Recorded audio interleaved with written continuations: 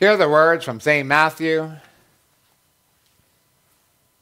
the first chapter, the 24th verse, and the 25th. When Joseph woke from sleep, he did as the angel of the Lord commanded him, and he took his wife. But he knew her not until she had given birth to a son, and he called his name Jesus.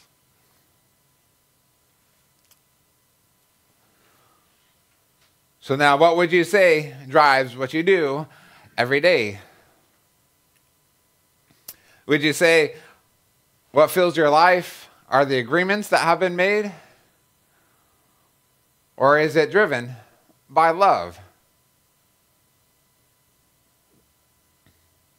If you think about it for a moment, you might argue that you just go wherever your heart desires.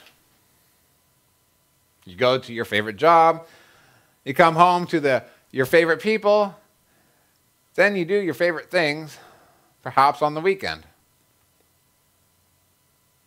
But then, aren't many arrangements made to make sure that those things are in place? Such as how much you're getting paid to do the job. To make sure that you stay faithful to the person you are with. And that there are designated areas or times to do those things that you love. Perhaps the answer to this question is both love and agreements fill up the days of our lives. You have chosen what you wanted to do, and you have agreements made to embrace the days ahead of you. However, as I put these thoughts together, I do find it interesting that marriage itself has become a less popular choice. People would rather live with whoever they want, and if they don't want to be with that person anymore, then they can just get up and walk away.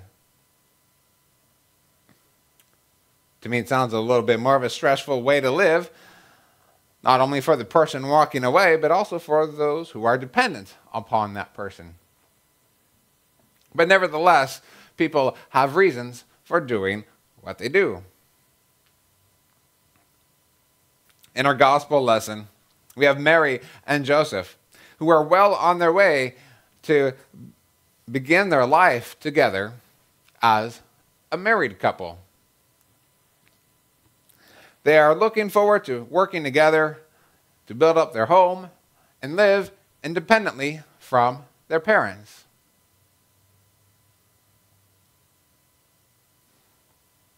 And they're about to have a family of their own.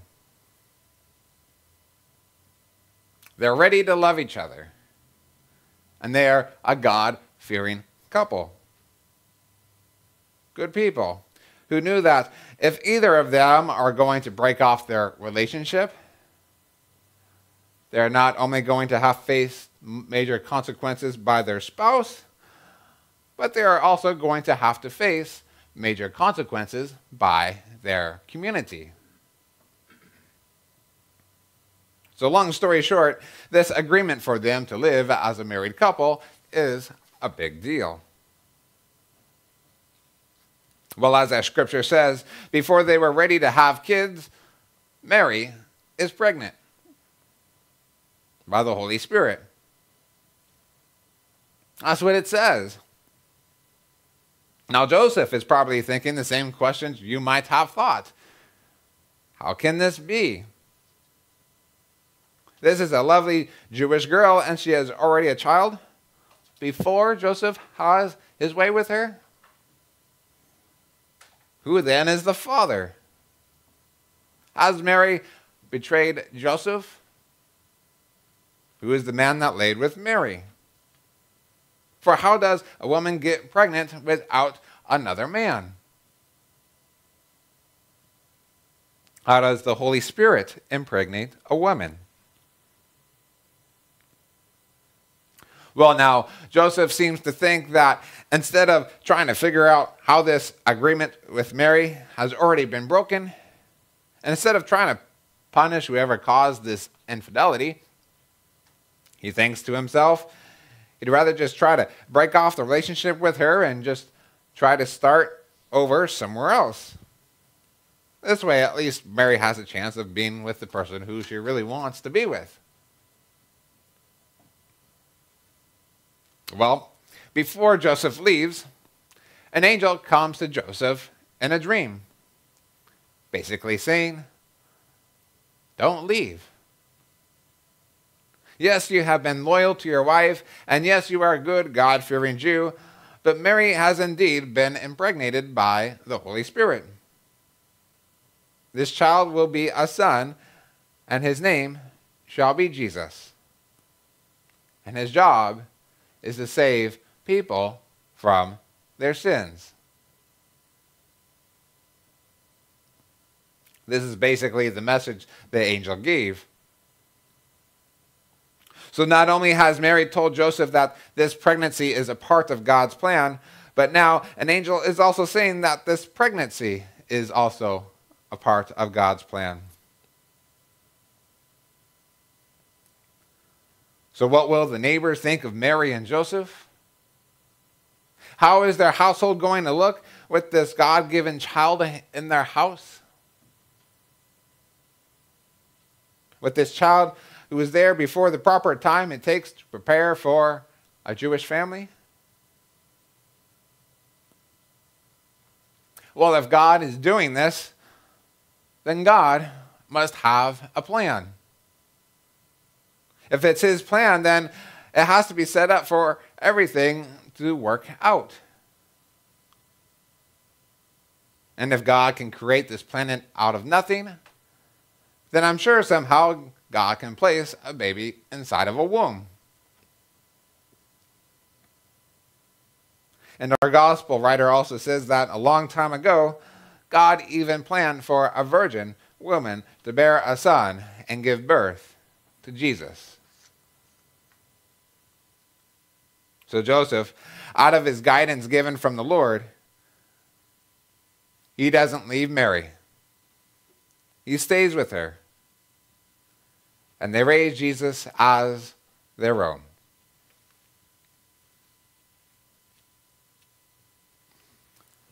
So how does this passage give us guidance about love and agreement? Well, how did Joseph respond in the end? Did he follow his heart? Or did he follow what God told him to do?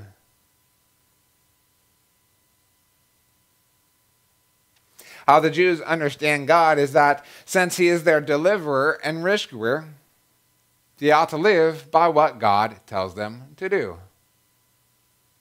Or else there will be consequences. God has made an agreement with them, and an agreement that is more contractual than living off of personal desires or living for the sake of good feelings. Now, do we ourselves think of interacting with God in this way? Do we think of God interacting with us in this way? Or what about our own lives with other people? Do we interact with people in this way? Maybe yes and maybe no. And in some ways, how you interact with others depends on the person or the trends of the generation.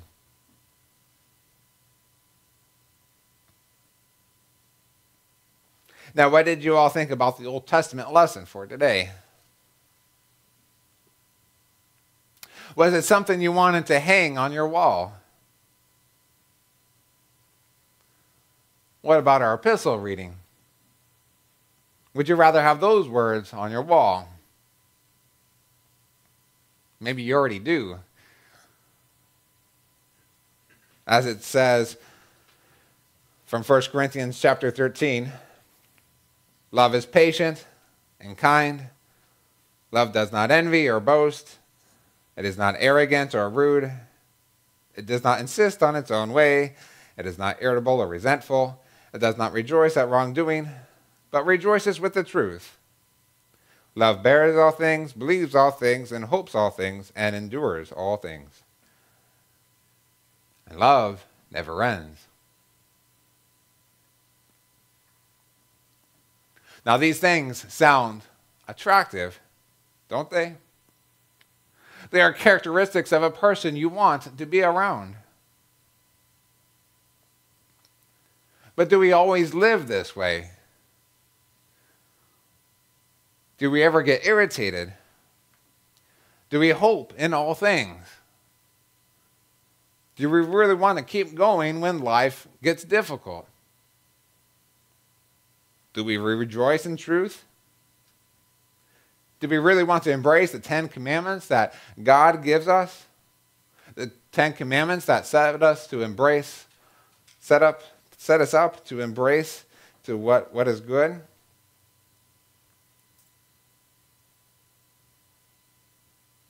The commandments that are loving, even though it might mean that we might have to take a loss if we follow them. Even though it might mean we have to go through some hard times.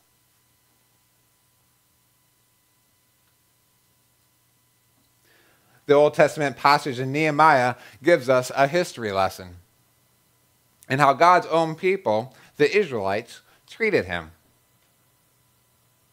In fact, the whole chapter is about the history of God's relationship with his people. But I only chose a small portion of it so that you just have enough to get the idea of what God's relationship with his people looked like. God delivered his people from slavery in Egypt, for they were God's favored people from Abraham. He gave them a land that he told them was for them, even though it was occupied by those who did not worship him. And though the Israelites did not follow through the first opportunity to claim that land, they followed through when they received a second opportunity from God. Now, while they were in the promised land, the people were definitely blessed there. They were set up to live well, and the people multiplied in number to resemble the number of stars in the sky. They lived so well that you could say that they were fat and happy. That's what the scripture says. But then the people became excessively disobedient over time, that they refused to follow God's law. They would even go as far as killing the prophets, God's messengers, for correcting them, for telling them to repent and turn from their wicked ways. The people didn't want to hear what God had to say. So as a result, God let the neighboring enemies do whatever they wished with his people, even if it meant doing things that were perhaps even unimaginable. Things you just wouldn't want to even talk about. And God let this be his punishment for his people. But when God's chosen people cried out for help, what did God do? Did he ignore their cry? Had he had enough of his people that he cut them off forever? No. He heard their cry. No, he didn't deliver them from their suffering right away. In fact, he waited till the next generation for them to have a chance as living as his people back in the homeland. Out of his great mercies, he had set up leaders to make a way for his people to return to the promised land.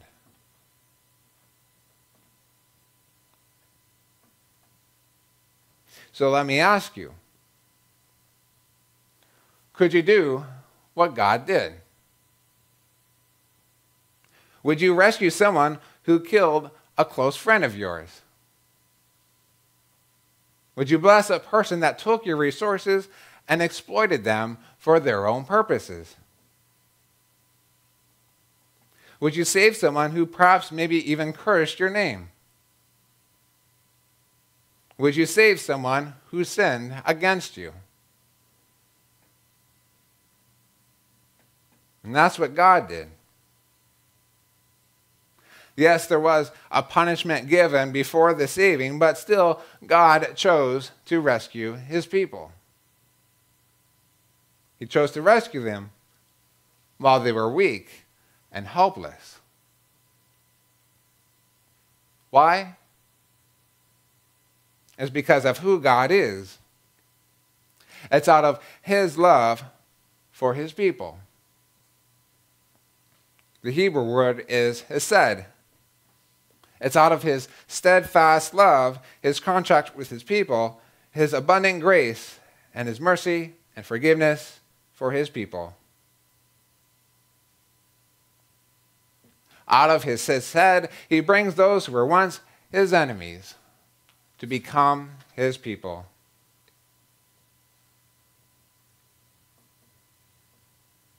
Even when you read the readings of the minor prophets in the Bible, where it just lists page after page of all the terrible things that God's people had done, there's still a few verses in there where there are some people where he hears where God hears their plea for help. And this plea sounds something like, I know I've been a complete, disgusting, selfish jerk, and I know there's no reason why I deserve to have a good relationship with you. But you promised, you made an agreement that you would be my God. So today, I worship you with a repentant heart, with a heart sorry for what I've done, so that you make me your people once again. Save me, and I will worship you. And out of God's love, he rescues his people.